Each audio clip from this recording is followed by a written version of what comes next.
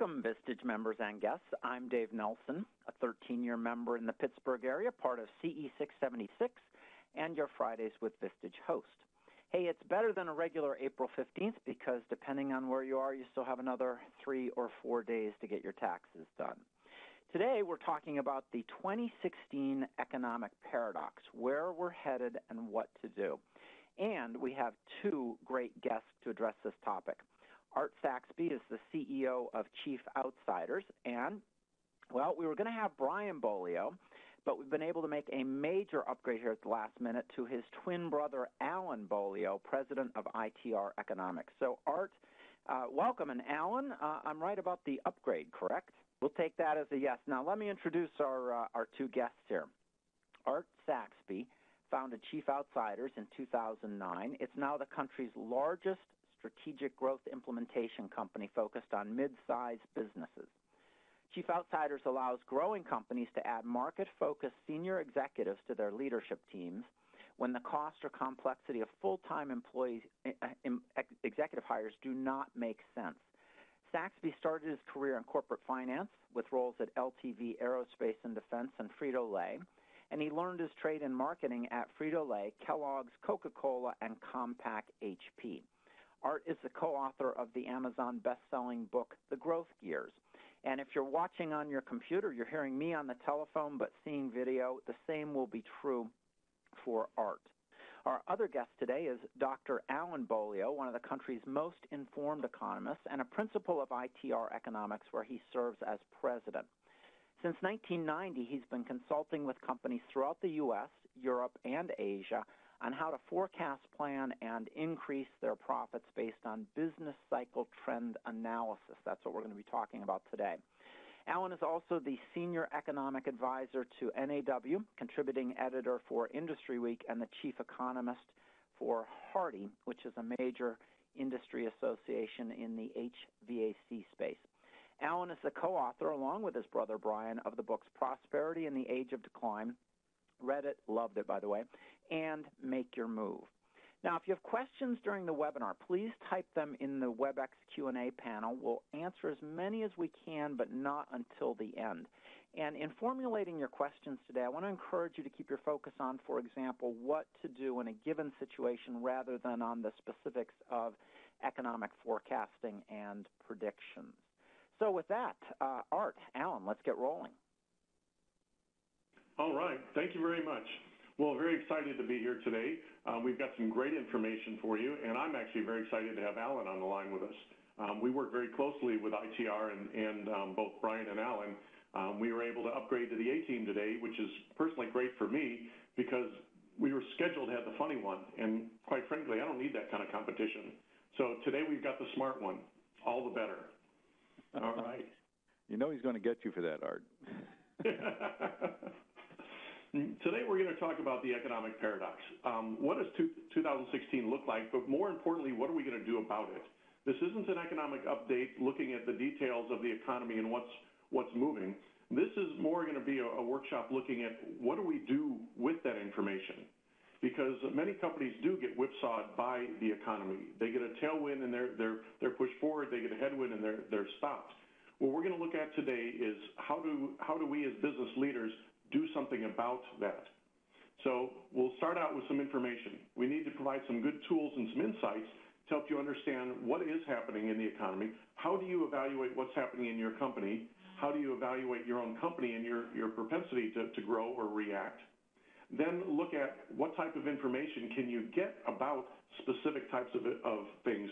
How do you get information about what's going to happen economically to your customers? Then what do you do differently? So the real focus is going to be a bit of information up front because we need the information and the understanding to make decisions. Then we'll actually go through the 4 phases of the economy and say, when you and your customers are in phase A, what are the types of things you need to watch out for? What are the types of things you should be doing? So let's go ahead and get into this. Alan? Sure, I'd be happy to. ITR Economics, our firm, is steeped in long-term business cycle theory, and we're not getting into a lot of theory today. Suffice to say that it is unique to ITR. Our founder, Chapin Hoskins, deserves the academic credit. My brother and I are just continuing his work and his studies. We overlay the theoretical base with a strong look at leading indicators using rate of change, and we're going to get into both of those as we go through this webinar. And while our head is always out the window, looking out the window, if you will, at news sources and what's actually happening in the world, it's easy in economics to get into the numbers and forget that there's a reality out there. So we use a three-legged stool: reality, leading indicators, and theory to drive our forecast accuracy, which, as you know, Art, is best in industry, 94.7%, 12 months into the future. It has been that way for 30 years. Last year was closer to 98%. It was a fantastic year for us. And using that methodology, our clients and our mutual clients have a way of anticipating what is coming, crafting the right message, and getting the right message to the right people at the right time. As opposed to just being reactive, they become entirely proactive to how they run their business. And you begin to look at the world differently when you can see around the corner. If you can take us down to the next point, please, Art. Next one, please. We have a product called the ITR Trends Report, and in that Trends Report, there's an executive summary, which you see a page of here. We have numerous industries. There are ways that you can see what samples look like, and we can get to that later. But what I want you to see here is that the blue line down at the bottom, which are actual results, we're tracking with the dotted red line, which was the forecast. Life is good. The important thing for you to note here is that it never moves in a straight line. And that's probably the most dangerous thing people do, is they start getting into straight line thinking. When things are going down, we tend to think it'll just continue down until until we actually feel the change. And then it's too late. When we're feeling a change, we're well past the preparation point. And when things are going up, we want to believe they're just going to continue to go up, and that's why whole economies, groups of people, industries, businesses all step off the cliff at the same time. It's because we fall victim to straight line forecasting. We want to change that. We want to make sure that all of our listeners here today have a way of seeing into the future and anticipating those changes and adjusting accordingly. Next, please. So, Brian, before we move Alan, off that, whichever one you prefer. Sorry, Alan. Before we move off of that, I just realized this is a page from the January 2006 issue. And in January 2006, you were forecasting a downturn in the economy in 8, 9, and 10. That's pretty amazing. Well, thank you. Yes, we were. That train wreck was pretty easy. Well, I don't want to say it was easy to see coming, but using the right tools, some of which we're looking at today, the economy signals what's going to be happening. You just have to know where to look, and that's what we do here at ITR Economics. Thanks for pointing that out, Art. Very nice of you. The first tool that we're going to look at today is the development of rate of change. What you see on the screen in front of you is a monthly data trend, and if you look at that monthly data trend, you may be able to discern a pattern, you may not. It's often very difficult to do that. It's something the eye doesn't do really well when there aren't that big changes in the numbers. But when we go to and if you go down here, Art, we go to the 3-month moving total, now a pattern develops. If this is your company's sales, and let's assume it's in millions, we've gone from $4.4 million over a 3-month period back in 2013 to $5.3 million today. Obviously, our company is growing. We look at the trend line in between, and it's been fairly consistent growth. And that's all we know at this point, is that we're growing. We don't know for how long we'll be growing or at what rate we'll be growing. We just know that we have been, past tense. Next one, please. So we convert that to a rate of growth, so we begin to see into the future. And the next one again. We do a year-over-year comparison, and the math is shown there on the screen for you. And we come up with the quarterly growth rate. It's called a 3/12 rate of change. I know this is not exciting, by the way, but it's just necessary so we can get the most out of seeing into the future. We have a quarterly growth rate that is slowing down. So also all we know. We don't know why yet. We'll find out, but all we know now is that our company's growth rate is slowing. And then if we want to smooth it out some more, we go to a 12-month moving total, see that we have been growing. We're now a $20 million company on an annual run rate. We were $18 million a year ago. We convert that to a 12/12 rate of change using a year-over-year comparison. If you go to the next slide, Art.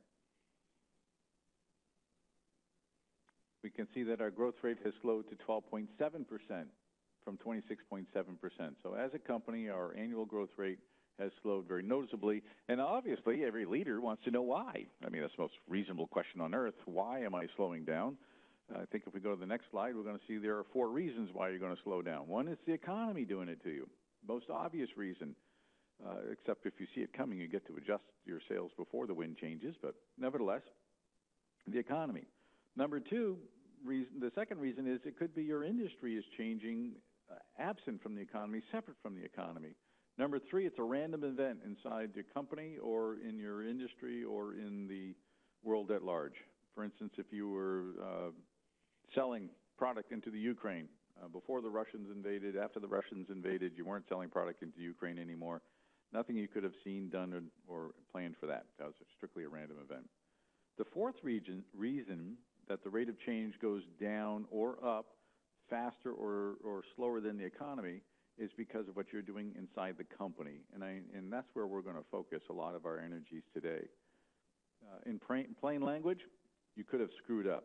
And if you've screwed up, you're going to see that your growth rate falls off much faster than the industry, much faster than the economy, and it's because of what you have done internally. Or you could be growing faster than the economy in your industry. There's something you're doing or not doing that's driving it.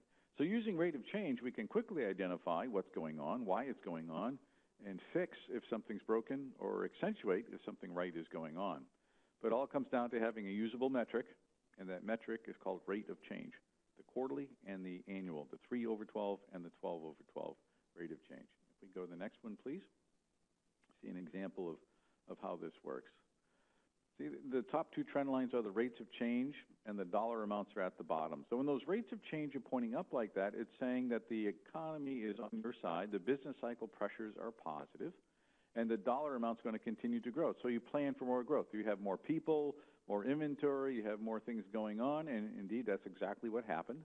And then the rates of change start to go negative on you while your dollar amounts, usually it's revenue, while your revenues are still going up, you begin to get a telltale that your rate of growth is about to change. Now, just strictly off of this, you can't tell whether it's going to just decelerate, flatten, or decline. That's where leading indicators and analysis comes in, but you do know there's a change happening. So instead of just planning more and more and more because you think growth is going to continue, you know that something has to adjust. And through in-depth analysis, you know what that change is going to be. Next one, please. So as those rates of change are signaling downside pressure, we knew we were heading into a great recession. We were telling all of our clients great recession. Those internal rates of change were screaming it before long.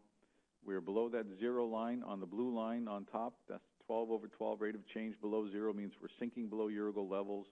Whenever the 3/12 is below that, the red line is below blue, more bleeding is going to occur, more bad things are happening. And if you remember, when we got to 2009 as an economy, by then the world was pretty much moving towards panic. Financial markets were in disarray. Banks were in disarray around the world.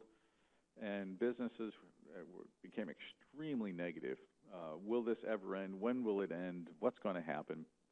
And then an interesting thing happened for this company. Their rates of change started to turn up. See that on top, how the red line moved above the blue line? That's a strong internal signal that says, hey, you're about to end your own personal recession here. Never mind what's going on in the world. You're about to see better days. You better start thinking about X, Y, and Z. And we'll talk about some X, Y's, and Z's before long. But you have a signal there, and things did get better. And then the next turn was signaled, and you can see that it moved down. But in each case, the rates of change told the leadership of this company well in advance of the turn that there was going to be a turn, and they had time to prepare. So I ask you, if you knew the Great Recession was coming, what would you have done differently? Or if you knew there was a nice recovery coming, what would you do differently? And with that knowledge, you're ready to act. And with that knowledge comes power, and the power to enhance profitability, build a better company. And obviously it comes down to messaging as well as the positioning as we go forward. All right, Art.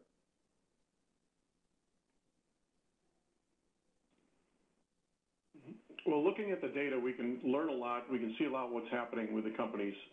We've also, as Chief Outsiders, we've actually been on the management team of over 300 companies over the last 7 years. About 100 of them are Vistage companies.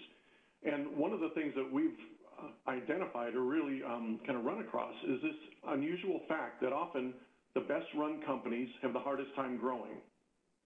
And at first it's a little hard to understand because one of the reasons we're all in Vistage, I mean, I'm a Vistage member, I'm in a CE group, have been for years, is that we're part of Vistage to learn how to run our companies better.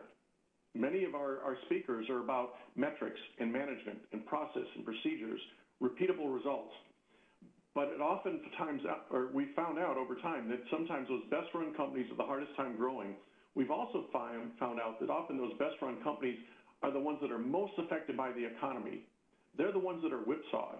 If the economy's doing good, they're doing good, but if the economy's doing bad, they're really hammered. What we're really looking at it in detail, we realize that there's two different skill sets. Running a company is very, very different than growing a company. Running a company is about inside the four walls. It's the metrics, the management, the process, the procedures, the repeatable results. The things that we spend a lot of time in our Vistage group trying to learn how to do better and better and better. Unfortunately, those are different skills than growing a company.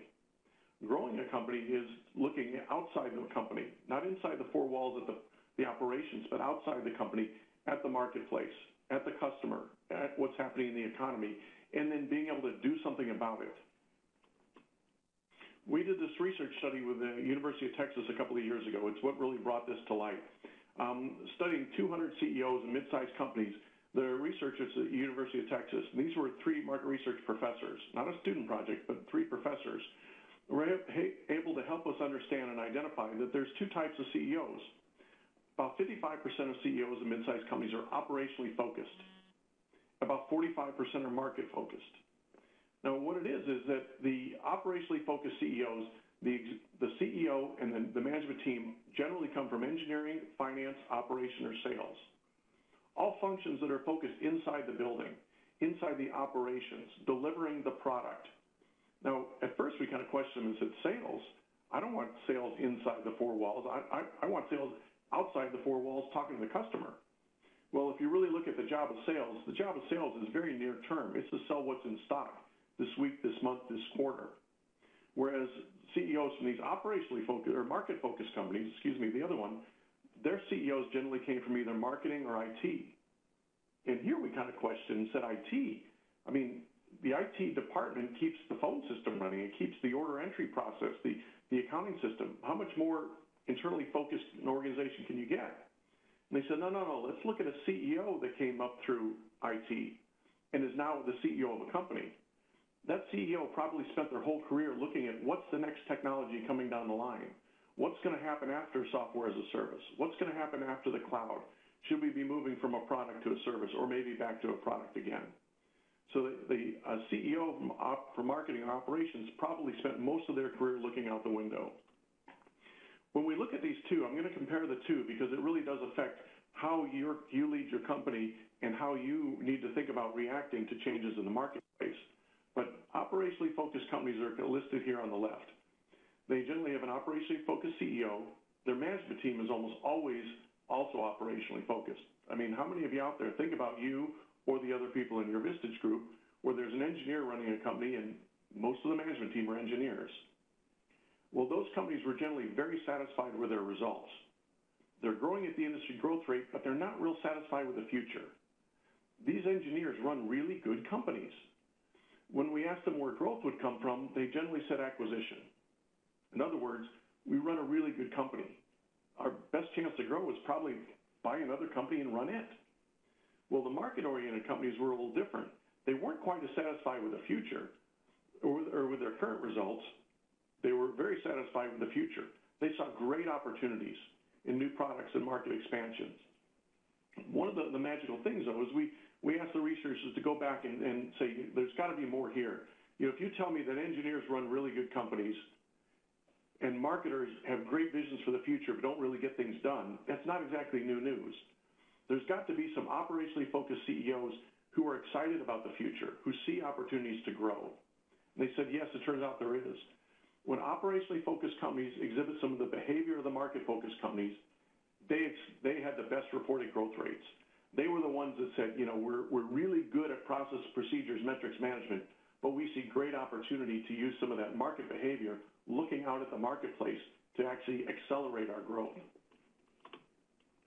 So one thing to think about for yourself, you know, who's running your company? If you're the CEO or if you're part of the management team, you know, are you an operationally focused CEO? And what does that mean about your skill sets? What does that mean about your management team?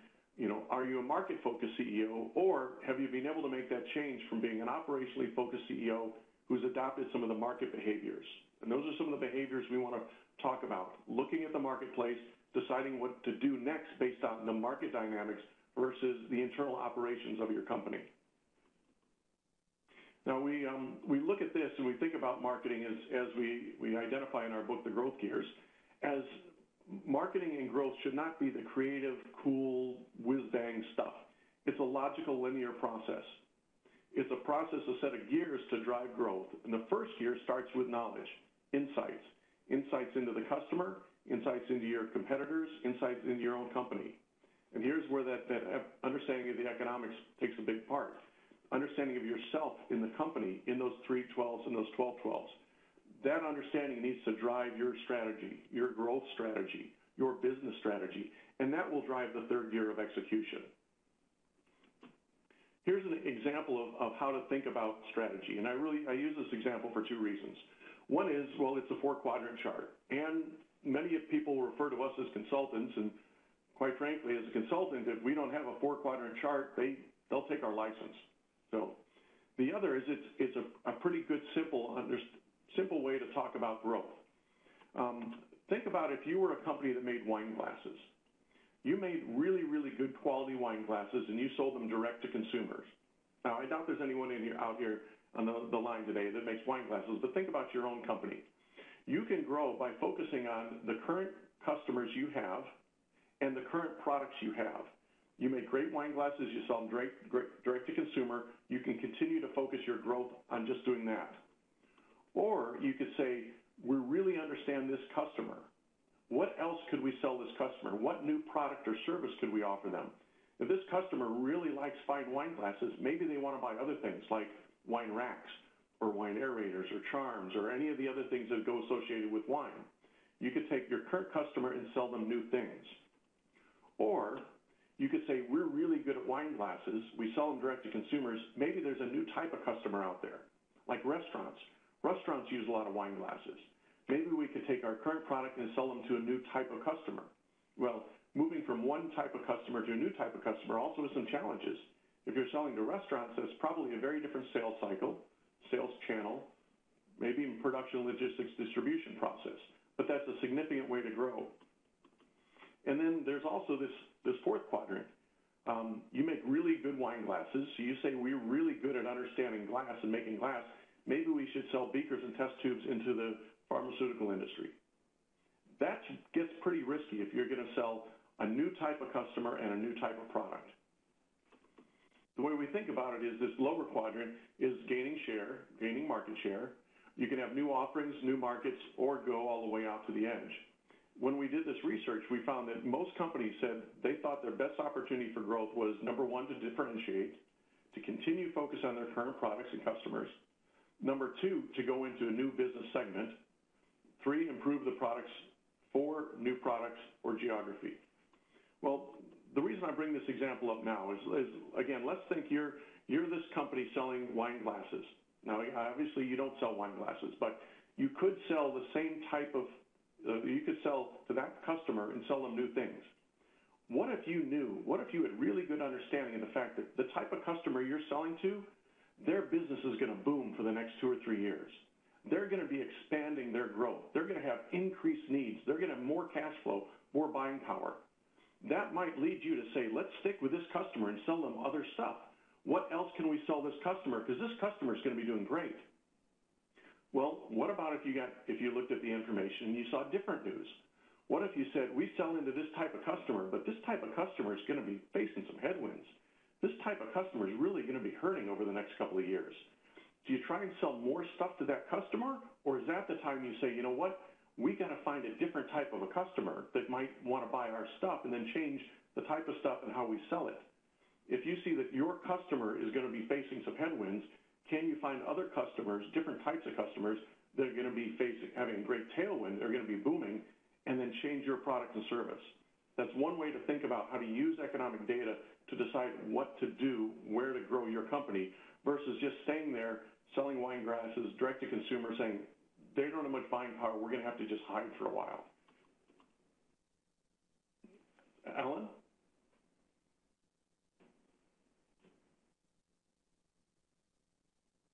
Alan, you may be on mute. Thank you for that, Art. I did mute myself while you were talking so as not to interrupt you. Thank you. The blue part, what you see in front of you, the four phases of the business cycle is phase A, the green is B, the yellow is C, the red is D. I do want to point out that the economy does not always go through A, B, C, and D in that order.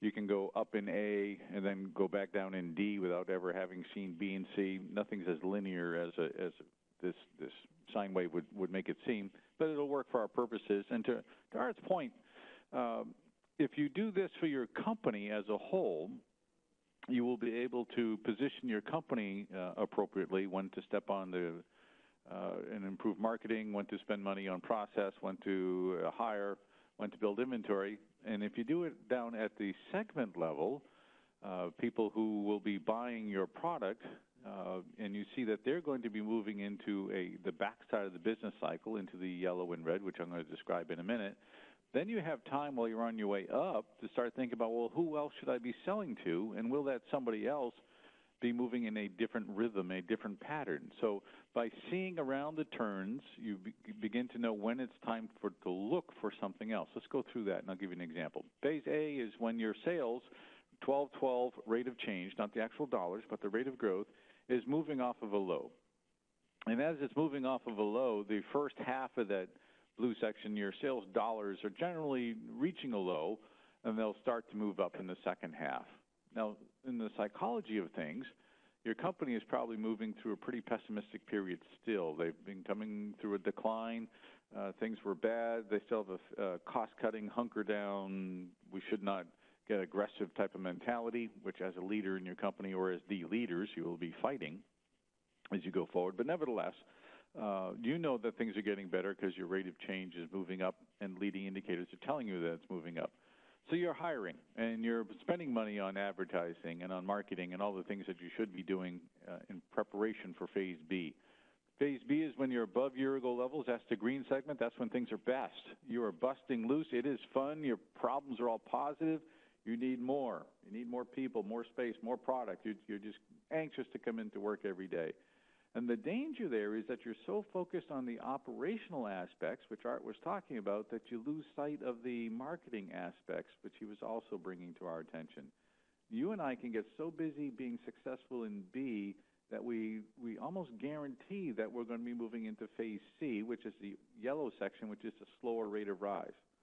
At the top of B, you can quote Greenspan, it's unwarranted optimism. We just believe in our future. We believe we've got this figured out.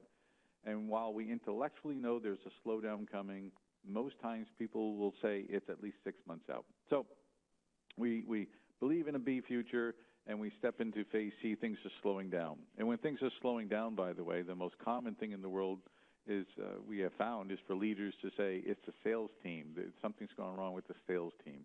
We better fix that. And they don't not look to the economy first. They don't look to their product offering. They don't look to see what's going on. They look internally. Remember, these are operationally minded folks, to see what they should be fixing internally instead of having that outward view. If you knew that it was coming, you would have adjusted for it.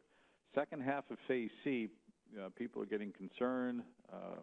Second half of Phase C, your sales dollars are beginning to move lower. And then if things go wrong on you, you're into Phase D, which is the red section, which means you are in your own personal recession. Whether the economy is or not is another question, but you are in your own recession. Things are going down. And if you're following the same customers day in and day out, you're going to move exactly in that pattern on a repeated basis, because whether it's consumers, whether it's industry, whether it's machinery, whether it's medical, aerospace, it moves in those four phases at some time. Now, let me give you an example of somebody who did something differently. There is a company here in New Hampshire, and they made a small, very, very small device for the military that went on submarines. Well, submarine spending went in decline, and this company was facing oblivion. They were on their way out of business, and somebody inside there knew that they were on the backside of the business cycle. They just didn't know what to do about it, but somebody inside in marketing, where they went outside and got a marketing person. I'm not exactly sure how that went. They said, you know what, let's get out of this business and sell that little tiny high, in a submarine, resistant to vibration, resistant to corrosion, resistant to constant use. Where else can we use that? And they landed in the medical field. So they went from selling little parts to submarines in the U.S. Navy to selling these little parts into the medical field around the world, and they transitioned themselves out of one economy into another. And it was a beautiful thing to do because they went marketing-oriented instead of operationally oriented. And as they did so, they changed their own personal phase D into a phase A, into a phase B, separate from the economy because they were thinking differently. Now, the story doesn't end there, because if you just continue with that mindset, you're going to sell that little part into a medical field that's going to succumb to pricing pressures because of Affordable Health Care Act and other things. So again, you have to constantly be paying attention to, all right, now I'm on the right-hand side of the graph. I'm in my phase B. I'm in the medical field.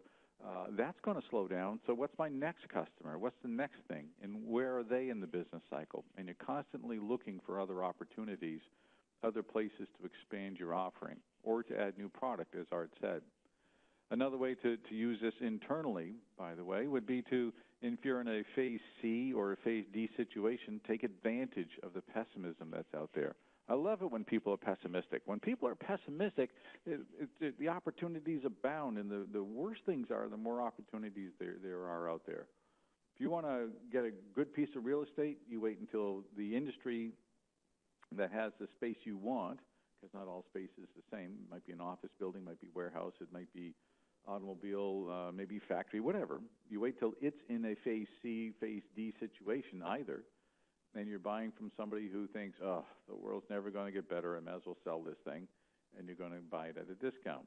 And if you buy it in phase D, interest rates are also lower, by the way. So if you knew that situation was coming, where you wanted to buy, let's call it warehouse space, and you knew that warehouse space was going to be in a contraction mode because the economy was in a contraction mode because wholesaler distributors are going to be hurt and negative things were happening in the economy, you knew that was coming because you used rate of change in a forecast, then you knew to save cash. You knew to get your banker ready. You knew to be preparing a story so that when it happened, you're ready to act, you're ready to move on a piece of property, and you're going to save yourself a whole lot of money. Or it may be a lease. At the bottom of a phase D, when your landlord thinks that things are just going to keep getting worse, you renegotiate a lease. It doesn't have to expire. You just renegotiate it. And as you renegotiate at a trough, you're going to save yourself lots of money, real cash, for the next several years. So while the economy's getting better and your landlord's hitting his forehead with the palm of his hand going, why did I do that? You're smiling every month as you're saving money on that lease. By knowing what's coming, you position the company corporately, on a governance basis, on a financial basis, and on a strategic basis. And as you look at those other markets, you have a really good handle on where to go. Art, did you want to add anything to that? Art, I think you may be the one who's muted at this point. Yeah, so I was muted on that one.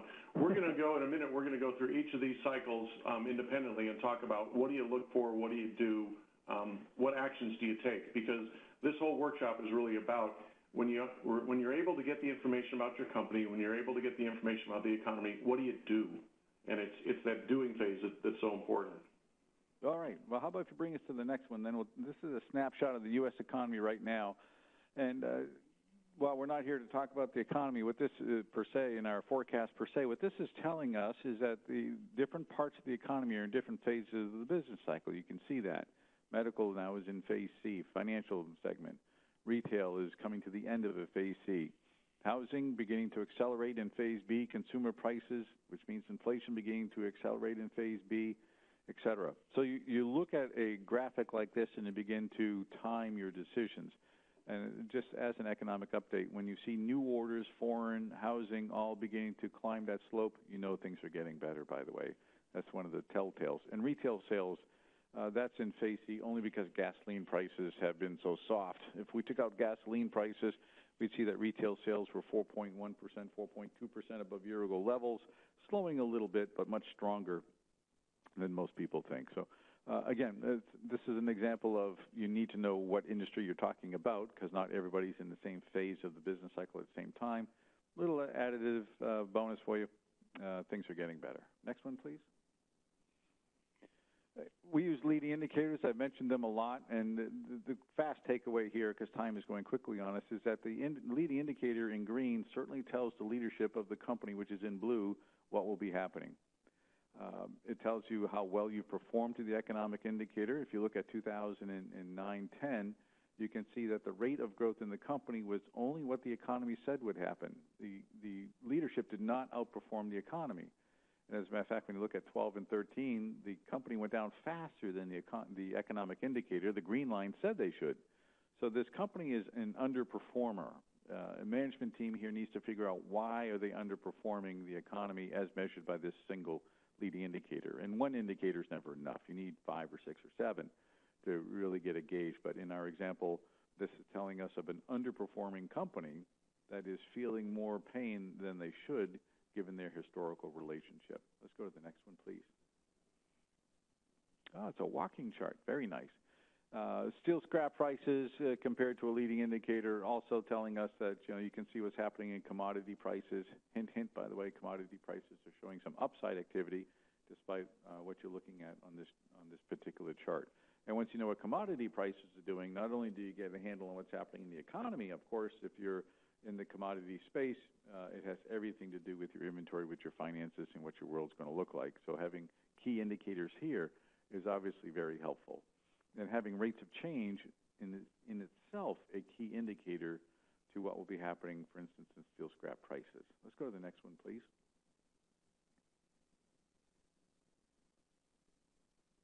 Okay.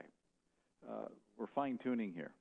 Exact same A, B, C, and D, but now you take the different segments of construction and just construction, and you put them on A, B, C, D. So if I'm a contractor, and I'm a commercial contractor, and I happen to have worked for years for a commercial contractor, so I have some experience in this space. I was a company comptroller. When you look at what's happening in the different aspects, you know where to go send your salespeople. You know what kind of work you should be bidding on. You know where the profitable work is, where the more money is going to be spent. You're not going to spend your time on warehouse that's in phase C, decline in terms of construction, much slower rate of growth and about ready to tip over. You're certainly not going to be chasing airport terminals and sports arenas, which are in phase D. By doing this as a contractor, I'm chasing education, I'm chasing hospitals, I'm chasing things that are going to give me more opportunities, less competitors, and therefore more margin. So while we were at a macro basis, we've now brought it down into an industry. And then from here, you can break it down into a region. And you can even break it down into the county level if you want, so you know what to chase within certain counties, whether it's HVAC or masonry or whatever field you happen to be in as a contractor. You can know, and you can be very specific in how you market to those people. Thank you. Let's go to the next one. And actually, before we get off this one, I really want to point out that this is kind of one of the key elements, key concepts we're here to talk about. You know, we often hear the economy is doing X. The economy's going up, the economy's struggling, the economy's flat. Okay, that's interesting. Through looking at this information and by getting the right information, you can say, well, the economy's doing X, but what are the key indicators of the economy? That was the previous chart. And then all the way down to what are the customer segments that I might be into? Because the economy could be doing one thing, but being able to make a decision and do something different. Okay, my business is all being set around sports arenas and airports. I've got to figure out how do I do something different? Because if I'm just going to sit and wait, I'm going to get whipsawed. I'm going to be that company that just gets driven up and down by the economy and underperforms.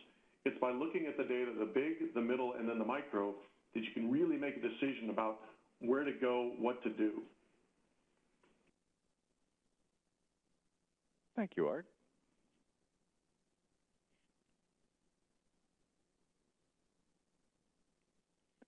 Obvious question here is, where are you in the business cycle? As Art just led us to, it's one thing to know what the economy's doing. It's much different to know where you are fitting into this.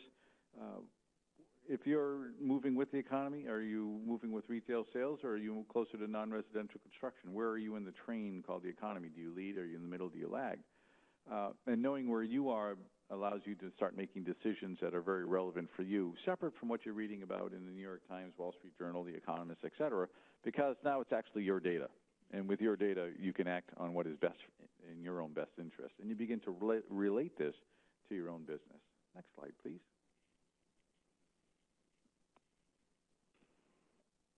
So now we start talking about how do you make this actionable. Well, the first thing to do is try and relate it to your business. As the leader of your company, you have an understanding now of the phases A, B, C, and D.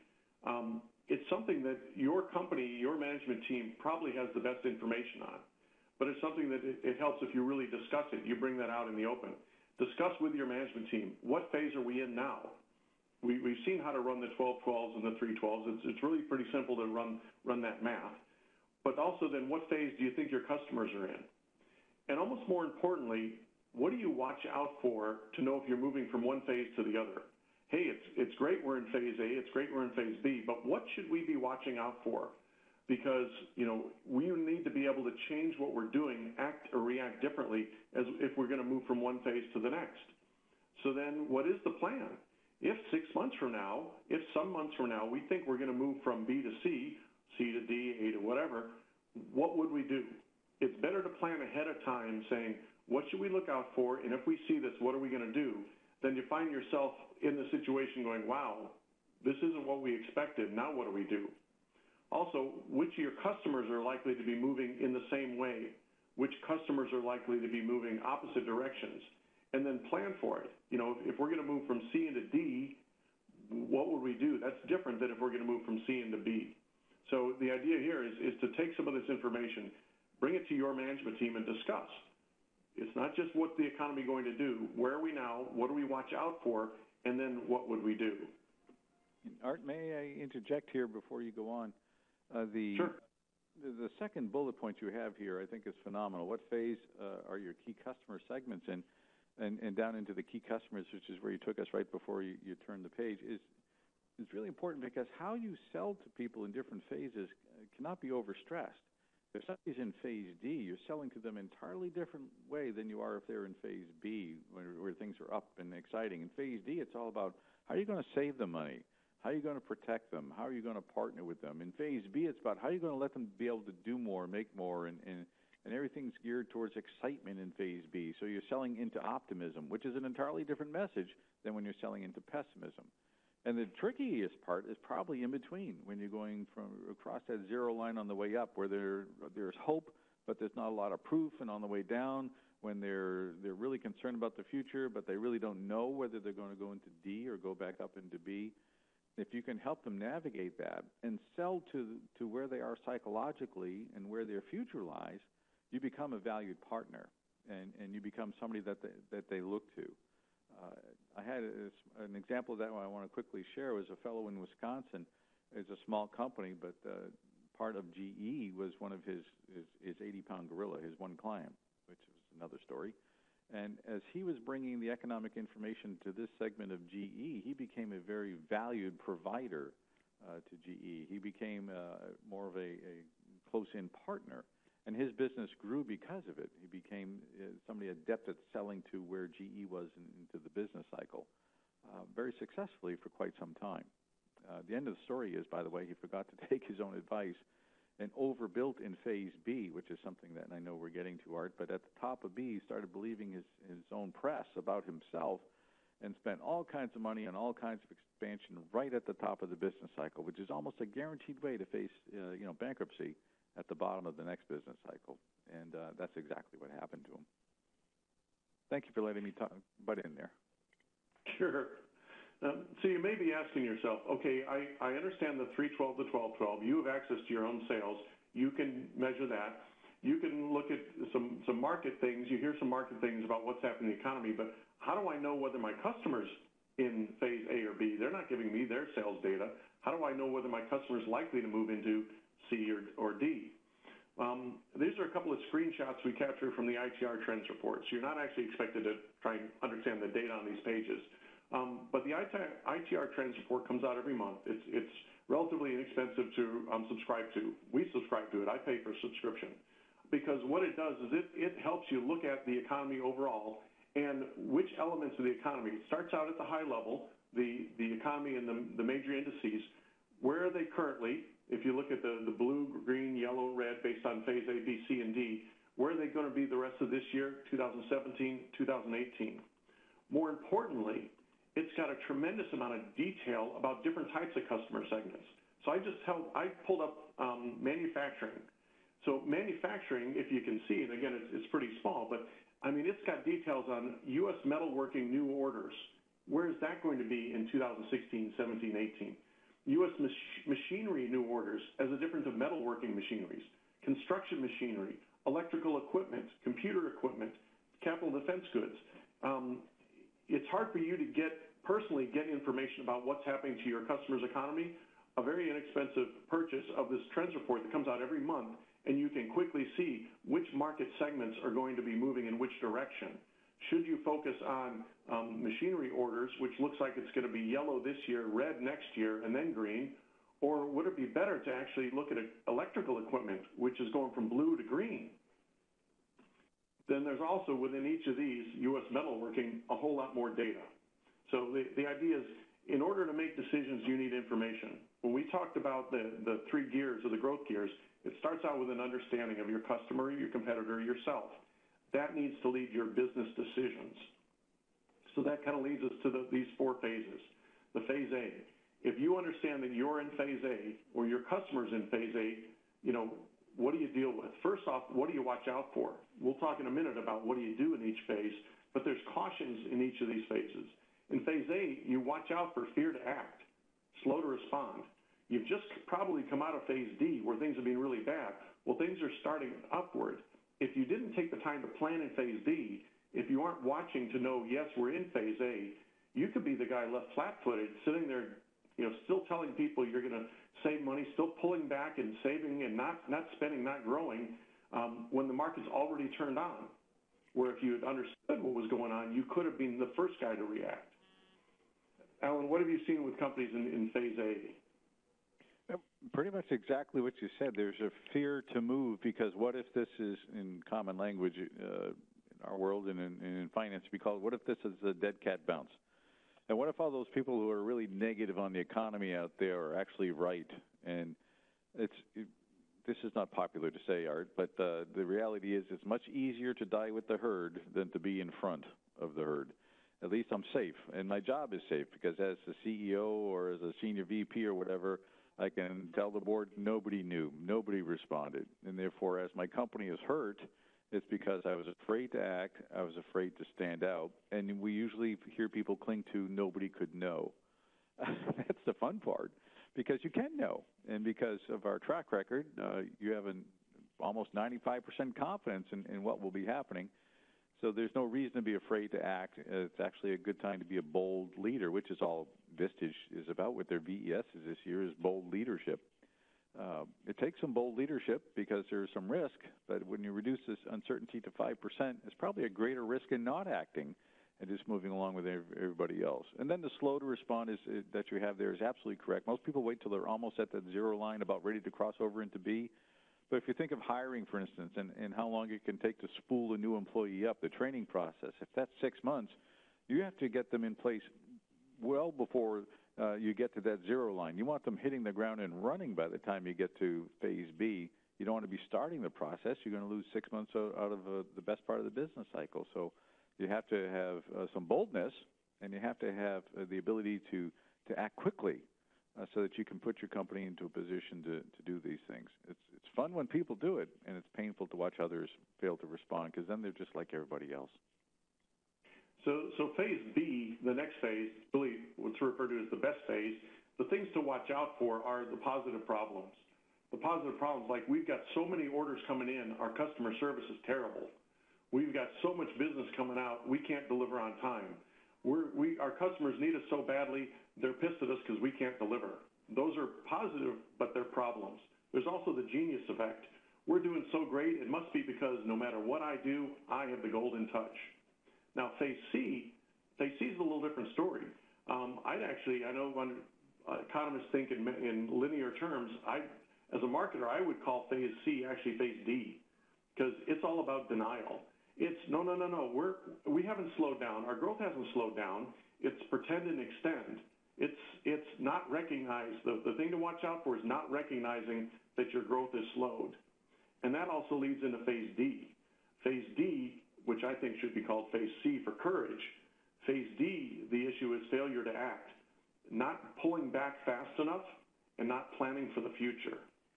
So let's look a little more closely at phase A. The recovery phase, a quote from Alan and Brian's book is, moving into phase A, you have to change your thinking about money.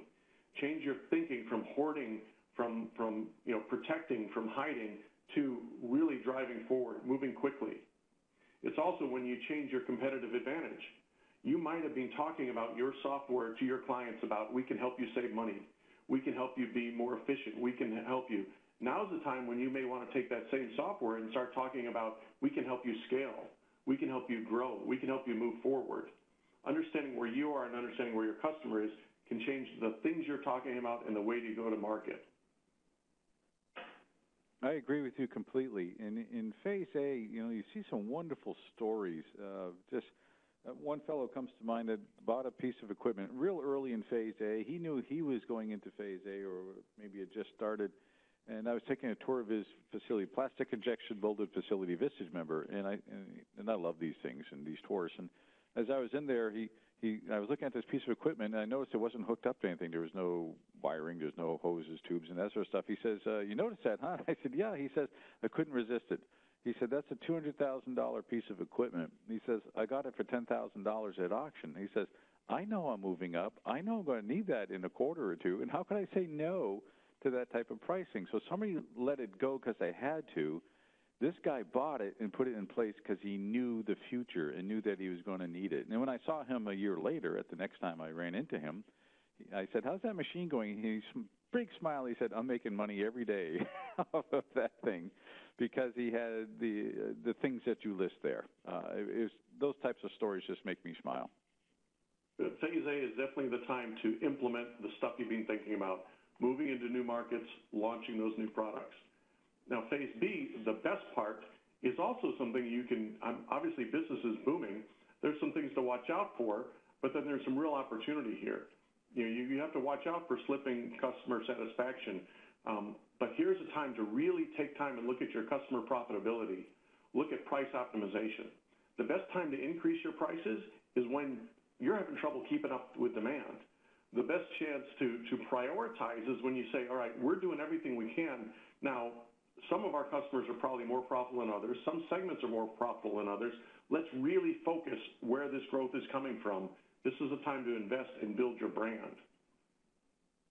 And most people will not do your last bullet point because they're so busy with fulfilling today's responsibilities, today's customers, that they won't begin those missionary efforts into new markets. I mean, that is so key. And it goes right back to where you started this conversation from, Art. We have to be able to do that if we're going to be successful going forward and avoid a lot of the pain of the backside of the business cycle. And then Phase C, that's the issue of denial.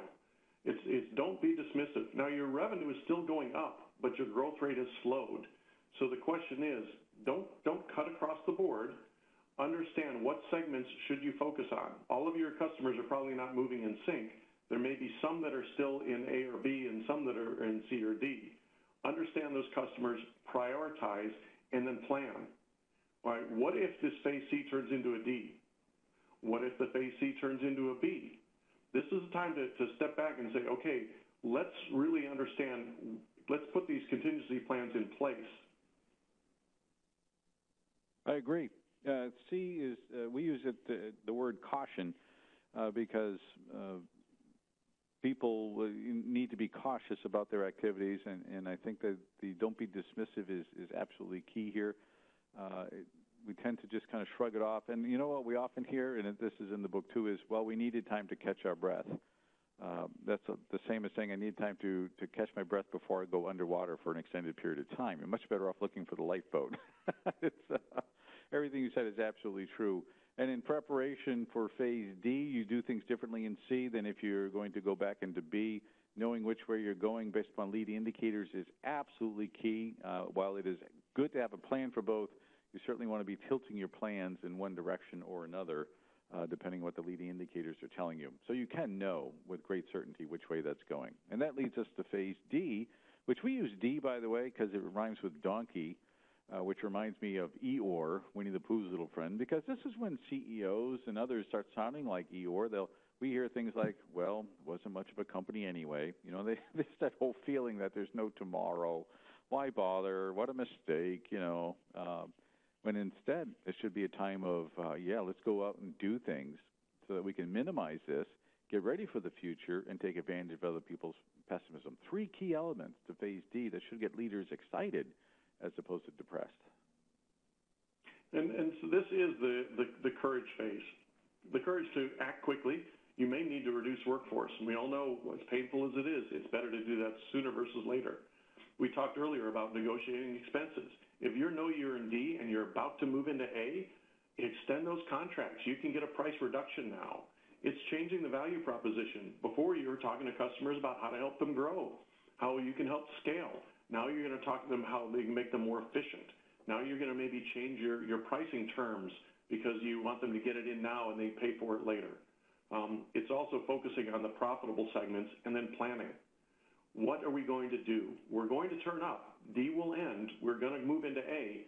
What can we be ready to put our foot on the pedal when we hit A? So we're unfortunately, we took quite a bit of time. We've got time for a couple of questions, but I'd say there's a couple of good resources available. The Growth Gears is the book that Pete Hayes and I wrote about marketing and growth.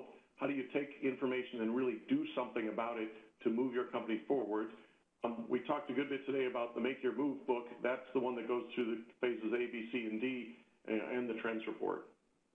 So let's understand we probably have quite a few questions. See if we can get a couple answered here. We do. This is Dave here. So let's just jump in with one or two of them. We titled this 2016 The Economic Paradox. So I'd ask either Art or Alan to address what really do you see that paradox being? Or feel free to blame Brian for this one. I think the paradox is a lot of people are tied up into the last quarter and the quarter before where things were soft. And they're in that mindset. But what they really should be looking at are those leading indicators, including commodity prices, which are saying there's a better tomorrow. So while everything that they've just lived says, hold back, everything that they should know says to go forward. And that puts leaders in a quandary. And obviously we're forward-looking and think they should go because they know. Great. We had another... sorry, go ahead, Art. I'd say it's a difficult job to lead, and it's a difficult job to lead when the press keeps saying, oh, this is terrible, oh, this is good. Both sides are saying it. There's information available, and the worst thing to do is just sit and keep trying to run your company and keep your head down because you'll just get whipsawed. Perfect. I want to throw at you a question, and I'll ask either one of you to answer it from one of our listeners, John, and I'll just say B as boy last initial because I'm sure I would mispronounce the name. But the question is one that I think is interesting to everybody. Understanding, obviously, there's variance.